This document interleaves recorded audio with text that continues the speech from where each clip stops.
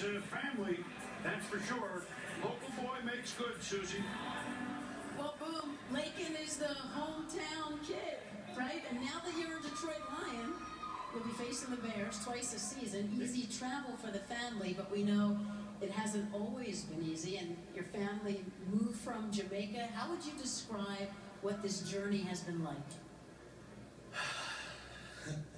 This journey has just been unbelievable. Making it all the way from Jamaica to this very moment, I couldn't imagine.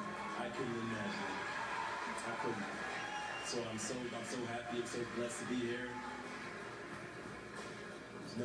It seems you've always had the eye on the prize. You traveled an hour and a half just to go to high school, to go to a good high school. What does that say about you?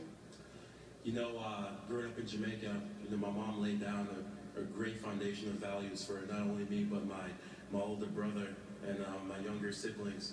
And just having that while I was in the United States and having the proper guidance that I did from my great mentor, Bob Sperling, it's just been just phenomenal for me, and it helped me, create the man I am today. Pre-med at Duke, why did you choose medicine? I chose medicine because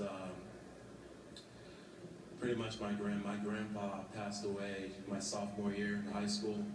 So, he was on vacation in Jamaica, and the hospital couldn't help him when he went there, when he was sick. And that angered me, and I wanted to change that. And my goal in life is to one day go back to Jamaica and change the healthcare system there and improve it. Congratulations. Thank you so much. Thank you.